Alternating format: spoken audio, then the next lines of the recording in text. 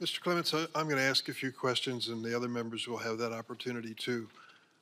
When I dial 911, if God forbid I'm in that position, I pray to God that the person who responds has been carefully recruited, had been carefully trained, and is ready to come to the aid of my family as quickly as possible.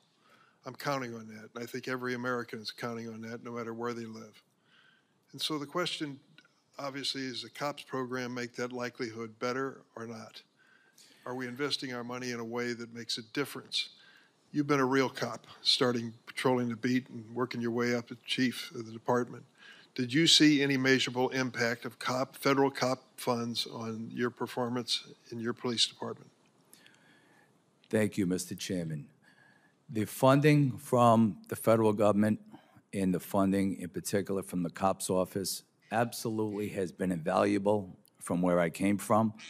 I will tell you that police officers have a tough assignment in our communities. Basically, the mission is the same in all municipalities to reduce crime, fear, and social disorder, protecting constitutional rights, protecting human rights.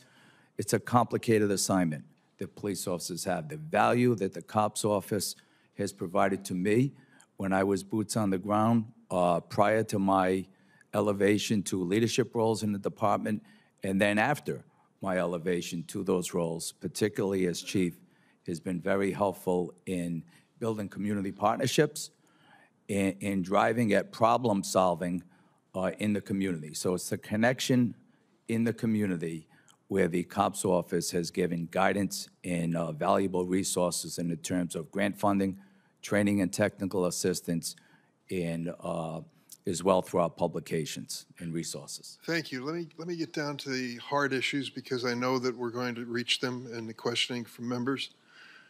There's no question that the United States still struggles with the issue of race, still struggles with the issue of immigrants and how they are to be treated by our official agencies of government, and certainly how they are treated on the streets and neighborhoods of this country on a regular basis.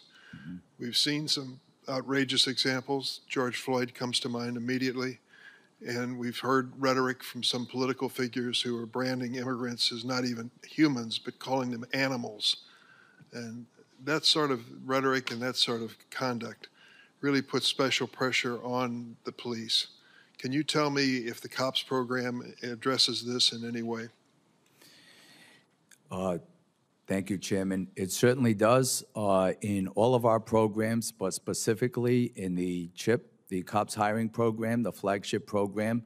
There is extra consideration for agencies and law enforcement executives who have a strong implementation plan, hand in hand with their community members, to drive at trust and legitimacy in their neighborhoods.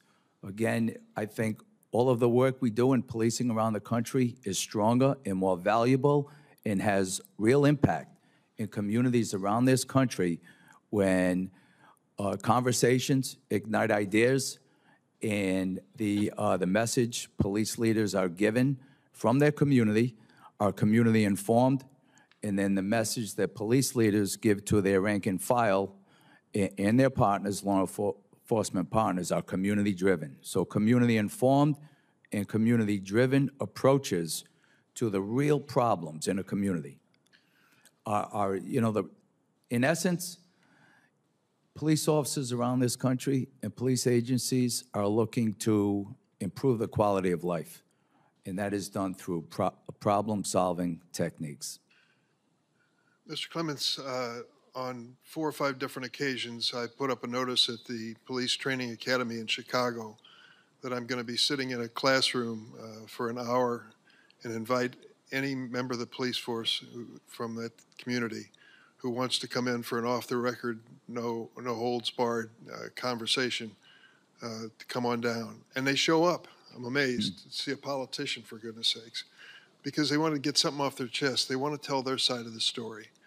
They want me to understand what it means to wear that shield and to risk your life out on the streets on a daily basis, and how you have to make momentary, just a few seconds of judgment. It could be life or death judgment for yourself, for innocent people around you, or for the victim. and how tough that is and how they think it's unfair that sometimes there are clips taken from videos that don't tell the whole story, and they want the whole story told.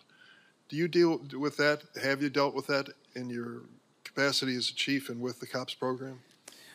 So throughout my career, going to roll calls, being the leader of a large organization, and now in my role as the director of the COPS office, yes, absolutely, Mr. Chairman, and thank you for identifying that. It is an extremely challenging role to be a police officer in American streets today. I mean, it's oftentimes, you know, police officers are sent to a situation with little or ambiguous information. They never know what hat they're putting on as they arrive on a scene, whether it's a rescue hat or a tactical hat, and it's a complex profession. And I think the training that you refer to is critical to giving police the confidence to go out there and perform this very challenging, tough assignment on American streets. Thank you, Mr. Clements. Senator Graham? Yeah, thank you very much, Ms. Clements.